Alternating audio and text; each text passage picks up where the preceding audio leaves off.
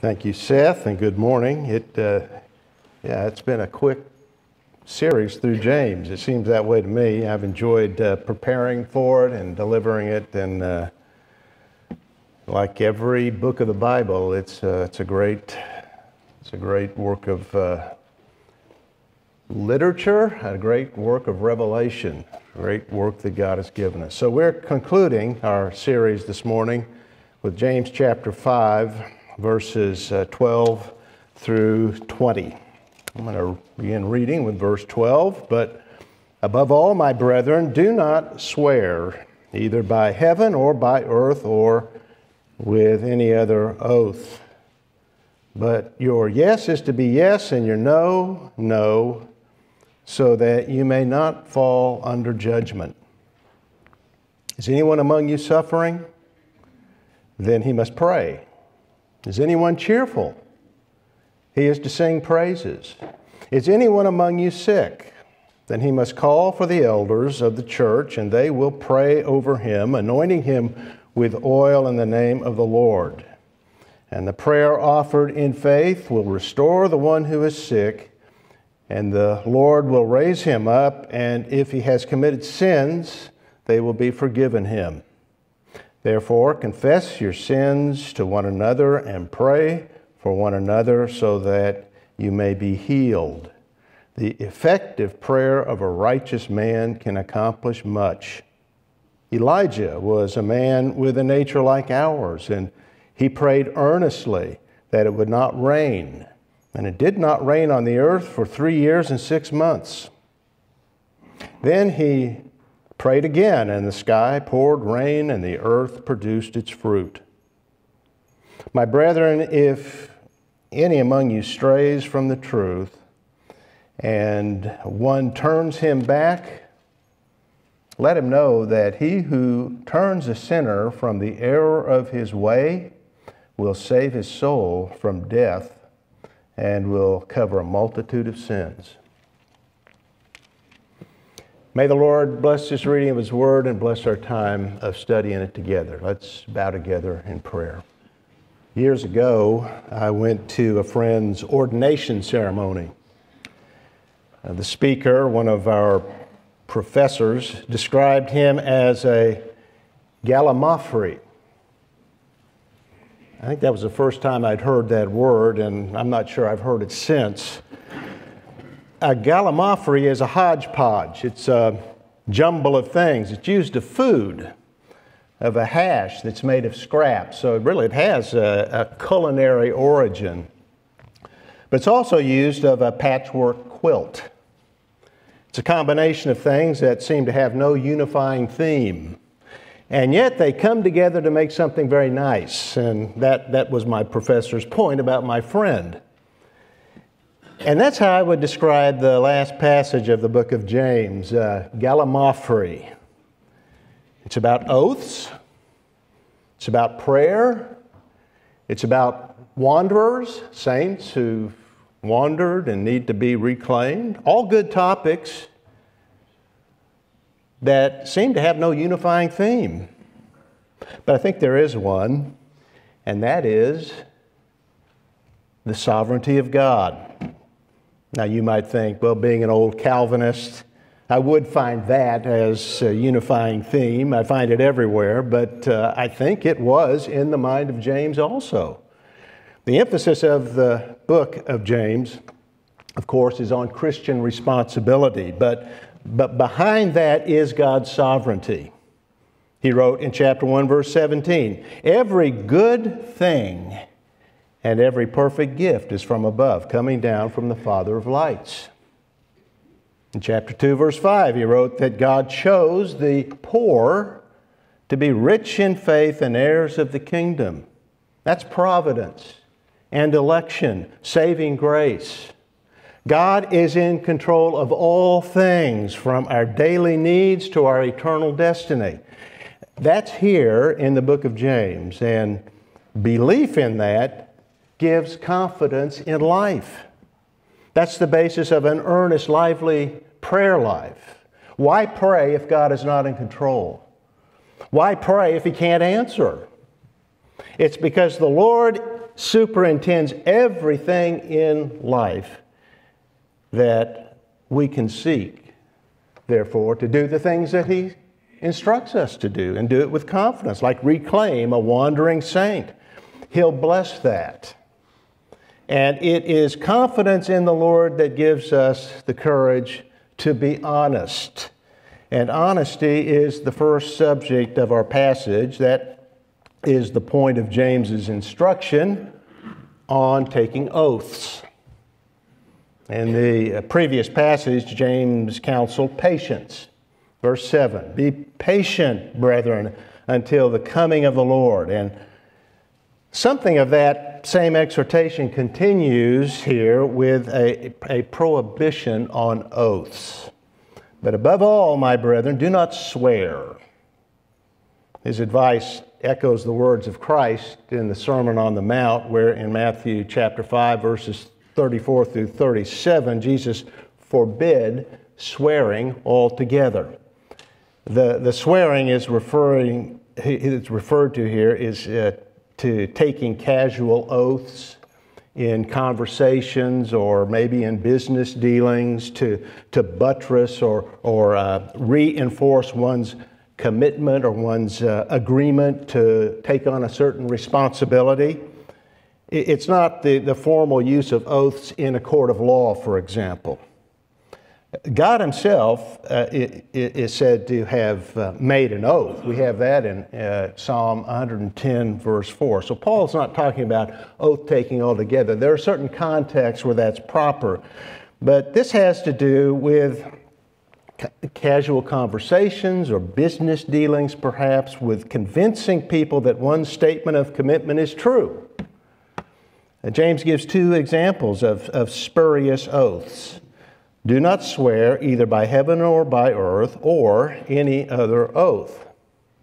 It was a common practice among the Jews to do that in their daily relationships, to give assurance with an oath. In fact, in the Mishnah, which is a collection of the Jewish rulings and sayings that date just before our Lord and just maybe 100 or 200 years afterwards, but within this historical period of the Lord and James and the apostles, they have a section in that on this subject of oaths. In fact, it's titled Shavuot, which is oaths or swearings. And there the rabbis describe which oaths are binding and which ones aren't, which ones you have to keep and which ones you don't have to keep. Well, all oaths are binding, but they use them as loopholes, ways to escape the promise, to make a promise but then find a way out of it. That's the way of the world. That's the way people live who have no faith in the Lord God, but trust in their own wits to make their way through life. And that's the way people behave who don't trust the Lord. Find ways out of things. They don't keep their word. They're not honest. And so James cuts through all of that nonsense that was so common in his day and really is common in our own day to say, do not swear. Don't take oaths at all. Instead, he said, your yes is to be yes and your no, no, so that you may not fall under judgment. In other words, be honest.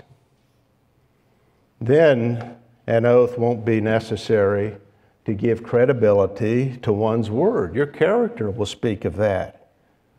We don't need to engage in machinations, in duplicity, in scheming to make our way through life and to live well. An honest life speaks for itself. But that takes faith to have that, to live that way. The honest person fears God and trusts God. He or she knows that God is sovereign, the Father of lights, from whom every good and perfect gift comes. When we know that, when we believe that, we can practice patience and honesty in a rough and dishonest world, because we know, ultimately, it is all in the hands of God. It's under His supervision. Every moment of our life is. Right now, your life is under His supervision. Rejoice in that. And faith, trusting God, is what James counsels in the next portion of the passage where he discusses prayer. This is the major section of this final portion of the book. Prayer is a common subject in the book of James. We find it in chapter 1, we find it again in chapter 4, and now James devotes a number of verses to it, verses 13 through 18. It is a logical conclusion to the book, which is about genuine faith, which is active faith, a belief that behaves. But it can only behave through a vital relationship with the Lord God in prayer. That's what James teaches in these last verses. And he was well qualified to teach on this subject of prayer because he was a great man of prayer. That's the history on James. We have that history given to us, referred to at least by the ancient historian Eusebius, who recorded an old tradition that James spent much time in the temple praying for people. In fact, so much that his knees became as hard as a camel's knees. And that was something of his nickname, camel's knees. Well, James wrote, "Is anyone among you suffering? Then he must pray. Is anyone cheerful? He is to sing praises." That gives us two extremes, one of distress and one of delight, and it implies everything in between.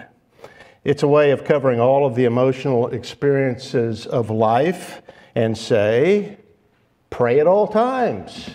Pray about everything.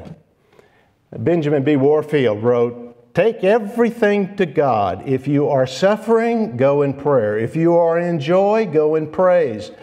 But in any and every case, go. Go continually. Go always to God." There's an acrostic that is sometimes used to define prayer. I think it's a helpful way of putting it. It's the word acts, as in the Acts of the Apostles, ACTS. Adoration, confession, thanksgiving, and supplication. That's a good explanation, a good way of describing prayer and remembering it.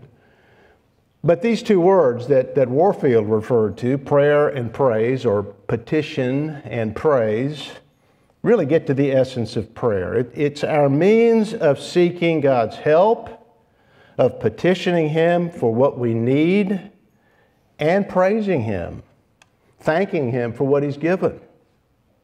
James has already made the point that the people to whom he wrote were not doing that. They were not looking to God for their needs. They didn't pray, and so they had lots of problems.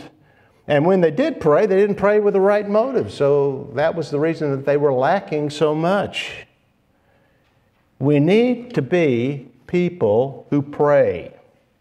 In fact, we can't pray and ask God to provide for us too much or too often. We can't make too many requests of God. We can never impose on the Lord. We sometimes think that, well, we're bothering Him. We can't bother the Lord. He wants us to come continually, constantly to Him in prayer. It's what He delights. It's how we have fellowship with Him in large part. It's what we desperately need. So we can't pray to Him and ask too much from Him.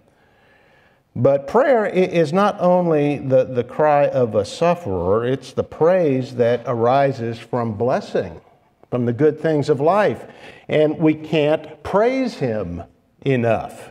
And we should always do that whenever we receive something good, which is continually. In fact, we should be able to praise Him when things aren't so good, when things aren't very pleasant. Paul did that. You remember in Acts 16 when he and Silas were in a Philippian jail having just received a beating? Well, they were there at midnight in that dungeon, that jail, singing hymns after taking a beating. And all the prisoners were in there listening to them, listening to these two men sing joyfully of the Lord and sing the gospel.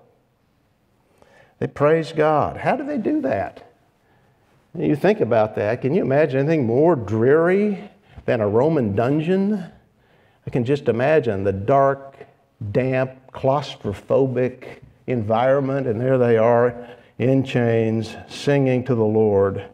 Well, they could do that because they knew and believed firmly in the absolute sovereignty of God. There are no mistakes in life. Nothing happens by chance. And God works all of the things that touch us in life for our good. Romans 8:28. We love that passage. Who doesn't? It's based on the whole notion of the absolute sovereignty of God. Now, in verse 14, James gets specific and gives a special form of suffering. Is anyone among you sick? Then he must call for the elders of the church, and they will pray. They are to pray over him, anointing him with oil in the name of the Lord. The subject is still prayer, but sometimes it is hard to pray.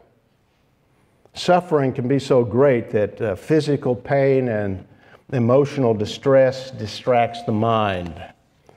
Calvin was a man who suffered much. His health was bad from his student years to the day he died. He was always under personal attack and had tragedies, many tragedies in his home. And so one of his favorite prayers was Psalm 6, verse 3. O Lord, how long? Sometimes that's all we can say. How long? It's biblical. But it's good to have others come along beside us, bear our burdens, and uphold us in prayer. And that's what James advised. For the sick, to call the elders to come to their home and intercede for them. The elders are the leaders of the church. Christ is the great shepherd of the sheep. The elders are the under-shepherds of the flock who give pastoral care. And so it is assumed that they are mature in the faith, that they are spiritual, that they are men of prayer who know what is to be done, and they will come and they will pray for healing. There's a protocol or a procedure to this. First, they are asked to come. It's the responsibility of the sick person to notify the elders of the need and to request their visit. They can't know of a need if it isn't brought to their attention. They will then come to the home of the sick person, anoint that person with oil, and pray for healing. The function of the oil in this procedure is not explained, and that, I think, is one of the things that we often are curious about. Why the oil? What's the function of it? Generally, it's assumed to be either medicinal or symbolical. Olive oil was something that had it does have medicinal value, and it was used in that way in the ancient world, and we see that very clearly in Luke chapter 10, verse 34, the parable of the Good Samaritan, who you remember poured oil and wine into the man's wounds. Some, like Lutheran commentator R.C.H. Linsky, as well as B.B. Warfield, took this to be a medicinal use of the oil. That was its frequent use in the ancient times, and as I said, even today it has that quality about it. So they saw this as basically bringing medicine to help the situation. But the wording here sounds ceremonial. Anointing in the name of the Lord. It's similar to baptizing in the name of the Father and of the Son and of the Holy Spirit. And just as oil was commonly used for medicinal purposes, oil was commonly used throughout the Bible as as a symbol of the Holy Spirit and His power.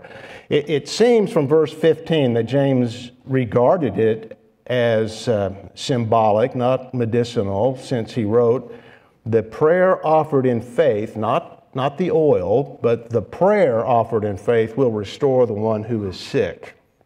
So I take it to be used in that way. The oil is symbolic. It's like water in baptism, which represents the cleansing power of grace.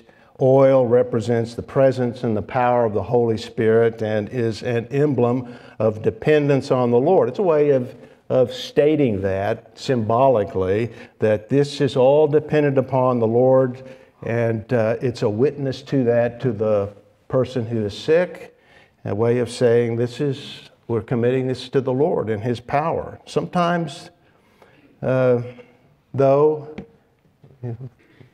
prayer is not quite enough. Sometimes, I shouldn't say quite enough, sometimes prayer isn't enough. Sometimes the condition that the person has is due to sin, it's due to chastisement, it's due to discipline, not always.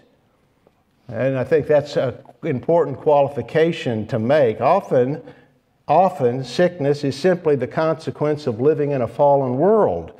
The Lord made that clear in John chapter 9, verses 2 and 3, when you remember the disciples are in Jerusalem, they're near the temple, and they see this man who was born blind, evidently a well-known beggar at that time, and they asked about him. They asked, why is he in this condition? Is it due to his sin or his parents' sin? It's got to be due to sin, something that has been committed, that he's being disciplined for.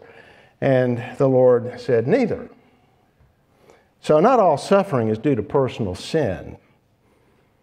And I think that's very important to remember and realize. But sometimes it is. And in those cases, more than prayer is needed. It is also necessary to confess sin in order for healing to occur. And that's what James requires. Verse 15, if he has committed sins, they will be forgiven him. But there must be confession.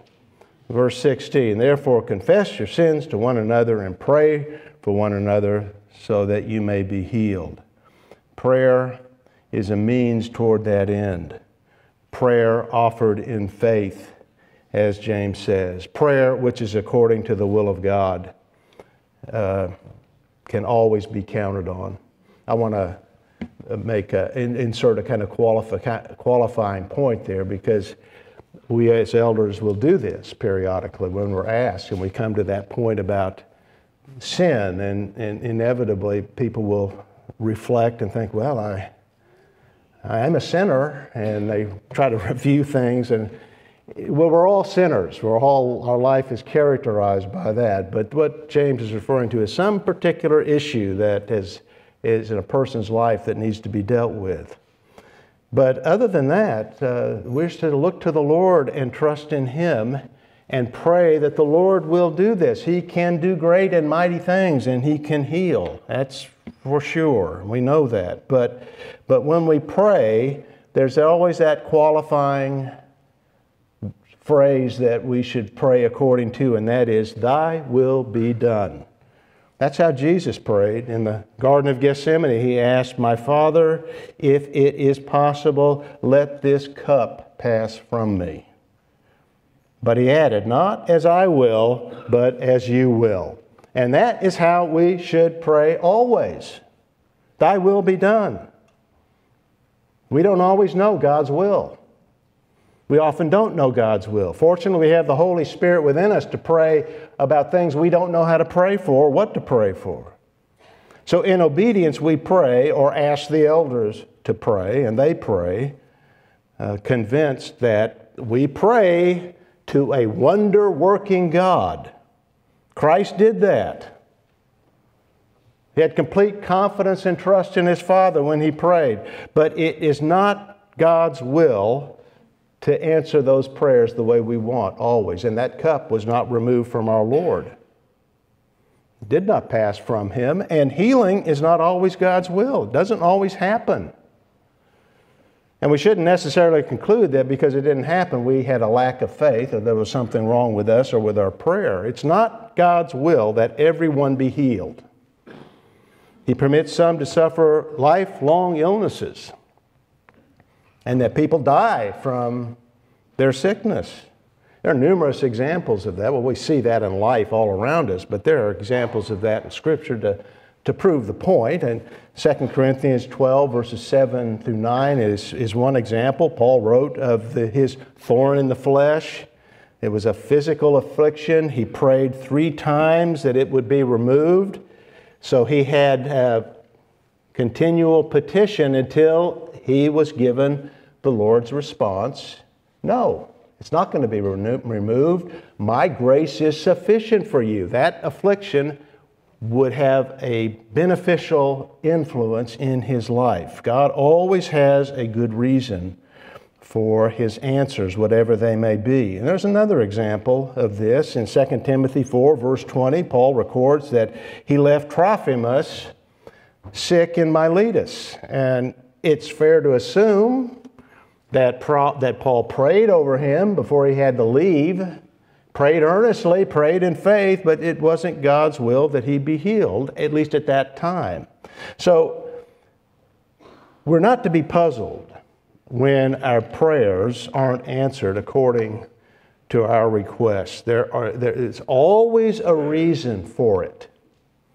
And it may be that God has a higher purpose unknown to us, and we can be assured that that's the case. Still, we're to pray with confidence and pray often. James gives that assurance. The effective prayer of a righteous man can accomplish much. Prayer works for a righteous man, a saved person. God doesn't receive the prayers of the unrighteous. Sin breaks communion with God.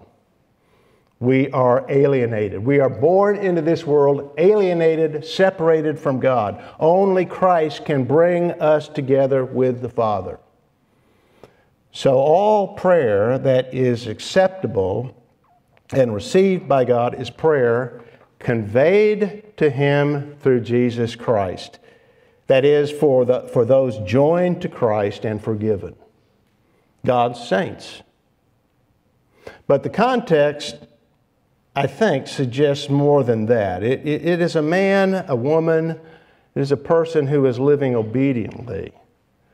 That's the argument of James's book, a belief that behaves, an obedient life.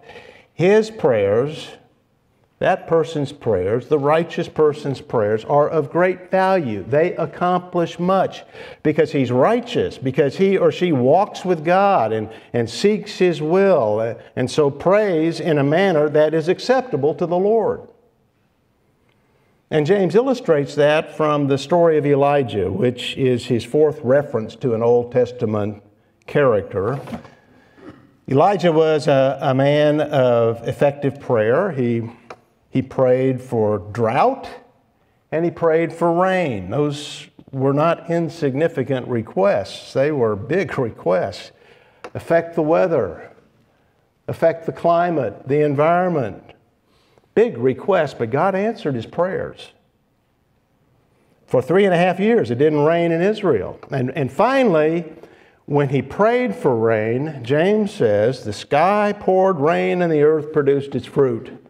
Amazing answer to the prayers of this one man. And if you read 1 Kings 18, you learn that his prayer was persistent. It was earnest prayer. He prayed 7 times. He continued in prayer until he received an answer. He kept sending his servant back to look toward the sea for a sign that his prayer had been heard, his prayer had been answered, and he sent him 7 times. So Elijah prayed repeatedly until the servant came back and said they saw a cloud rising from the sea the size of a man's hand. And Elijah knew that's the answer. And that little cloud turned into a huge rainstorm. Elijah didn't get discouraged. He continued to pray. Persistent prayer is an aspect of prayer offered in faith. We show a lack of faith when we stop praying because answers don't come quickly. I've heard it said, well, if you really have faith, you just pray once, you believe it, and you go on. Now, that's not the way it works at all. That is an evidence of a lack of faith. It's the person that continues to pray in spite of not receiving the answer one expects or hopes for, that continues in that really shows faith. Believing that the Lord is true to His Word, He is faithful, and so because of that confidence in the Lord as sovereign and the Lord as faithful, we continue in prayer. That's the pattern that we see throughout the Scriptures, and that's the confidence to pray and confidence that we are to have that James assumes here that's based on the conviction that God is sovereign and true and faithful. That He's well able to answer prayer and faithful to His promises to do it because He is who He is, a faithful and true God. And so we pray. It should be characteristic of our lives. And James's point is, see how much the prayer of a righteous man, a believing man or woman, can accomplish. It accomplishes great things. So pray. Be a people of prayer. Earnest prayer. Persistent prayer. Now, someone might say, well, yeah, but Elijah, he was an unusual man. He was a prophet, and he was a great prophet. Jews revered Elijah almost over all of the prophets. We would expect that from him. So James introduced his example by stating that Elijah was a man with a nature like ours. In other words, he was just a man. He wasn't a superman, an ubermensch. He had weaknesses too. After his great victory over the prophets of Baal on Mount Carmel, in fact, after this great answer to prayer, his faith collapsed. When Queen Jezebel threatened his life and he fled the land in fear, ran south all the way to Mount Horeb.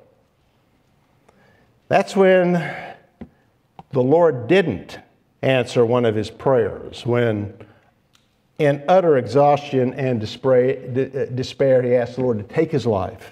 It had enough. Couldn't go on. It's over. Take my life. And the Lord didn't. Mercifully, He doesn't always answer our prayers. Elijah was like us. His success was not due to being a prophet, but due to the quality of his prayer. He was a fallible but godly man. He walked with the Lord, and he offered prayer in faith. And you can do that too. That's James's lesson here, and his concern for these churches, that they be churches of, that they be people of prayer. There's no growth without prayer. Do you lack wisdom? Ask for it. That's what James said back in chapter 1, verse 5. That's how this book began. God wants you to have wisdom. He gives it generously, James says. But if you lack that or whatever you need, it's because you don't ask, or it's because you ask with wrong motives. Prayer needs to be a habit. We should have times in our day, I think, it's good to have a routine, a regular time in the day when we get down on our knees and we pray. We praise God, we confess sin, we thank Him for His blessings, and we make petitions. But Warfield was right when he stated that all conscious communion with God is prayer. Every form of expression of the soul Godward is a form of prayer. We don't have to be down on our knees in our closet or that particular place in our house or wherever we are for it to be prayer. our thoughts, our prayers, and we are to make it our practice to direct our thoughts to God and to the things of God, to set our minds on the things above, to always be communing with Him, knowing that He hears. He hears gladly, joyfully. He wants to hear from His children. You like to hear from your children? Do you like to visit with your grandchildren? I do. It's a thrill for me. I have to kind of corral them around. I took my grandson out of one of the rooms he was in the other day. Said, we're going to go visit. Oh, okay. Didn't want to visit, but I got it out of him. I like that. And the Lord loves to hear from us and to commune with us, to have fellowship with us. He wants to hear our requests.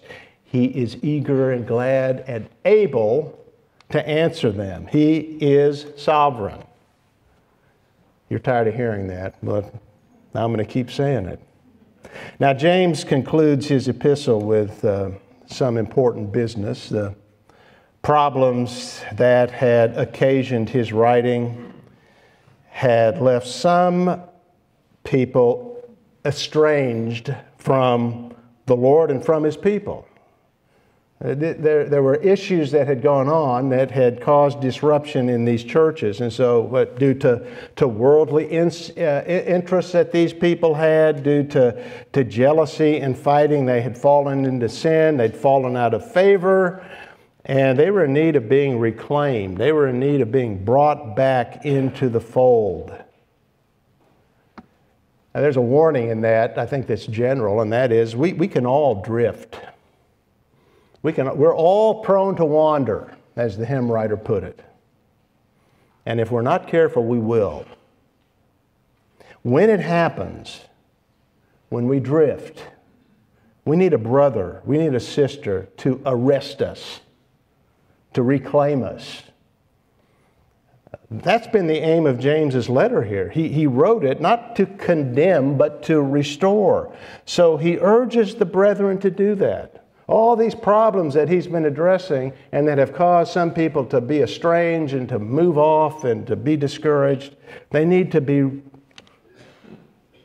regathered, as it were. Verse 19, my brethren, if any among you strays from the truth and one turns him back, now the King James Version has convert him.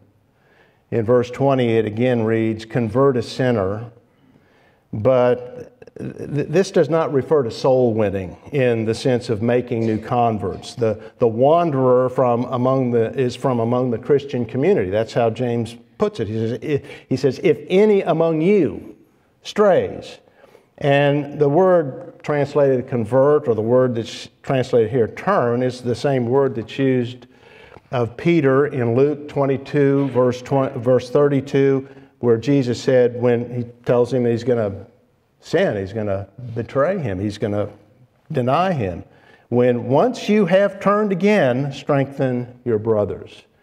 Now, James is referring to a Christian brother who has strayed from the truth, become indifferent toward the doctrines of the faith that he embraced or she embraced at conversion.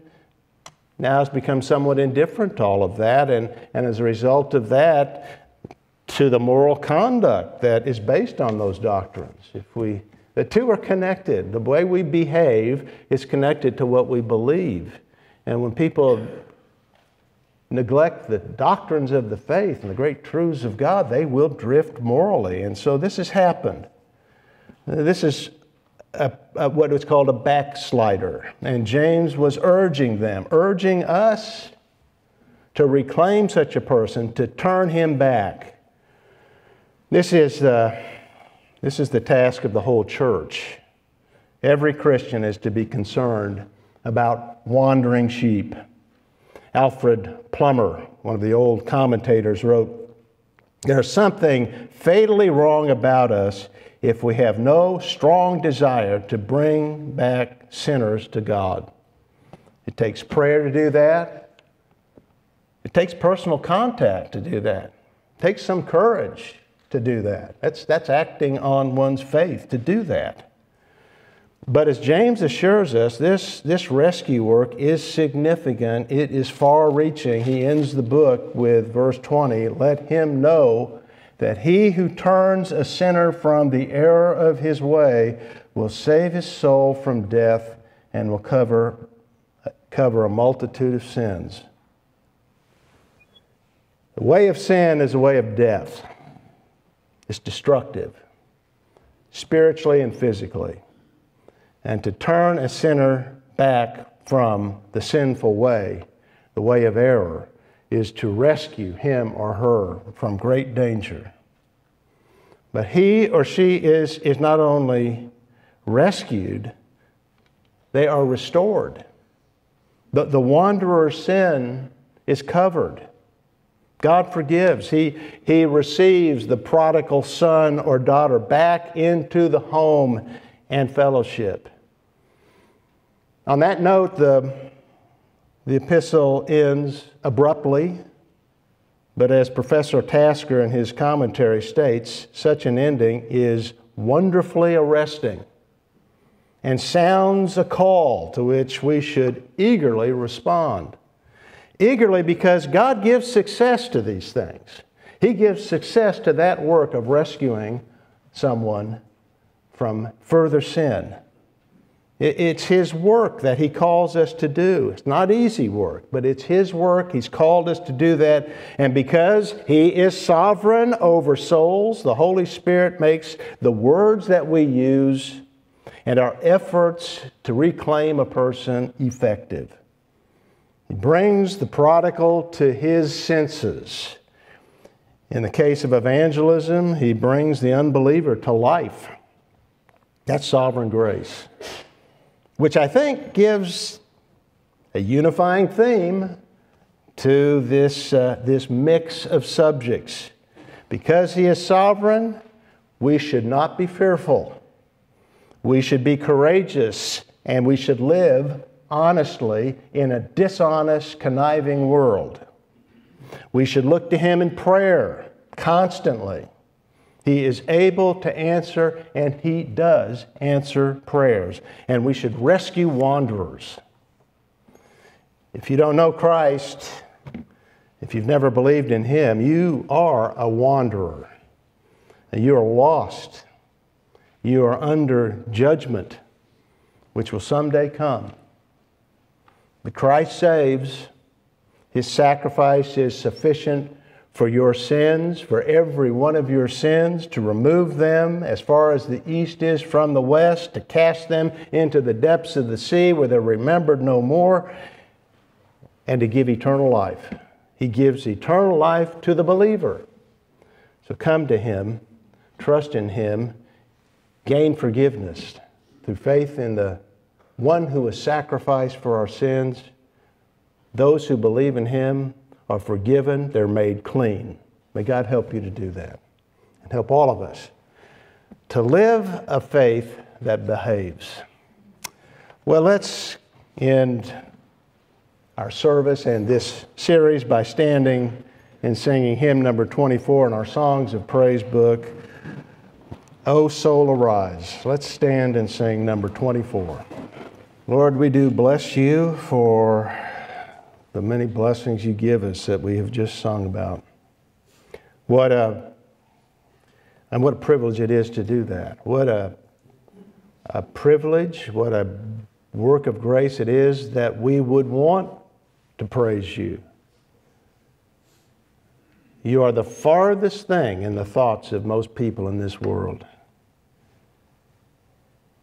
They live off Your goodness and Your grace every day. They eat Your food at Your table. They breathe the air that You give, and they give not a thought to You. And we'd be no different from them apart from Your grace. And we thank You for it, and we praise You for all the good things You've given us, and praise You that someday You will bring us home as we've sung.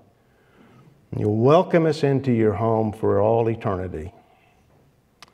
And so, Father, as we are on this pilgrimage through this world, we pray that You would strengthen our faith, that we might live a life that is pleasing to you, that we will heed the admonitions and exhortations of James in this great book we have just completed, and that our faith will be a belief that behaves. Now the Lord bless you and keep you. The Lord make His face shine on you and be gracious to you. The Lord lift up His countenance on you and give you peace. In the name of our Lord and Savior, Jesus Christ, amen.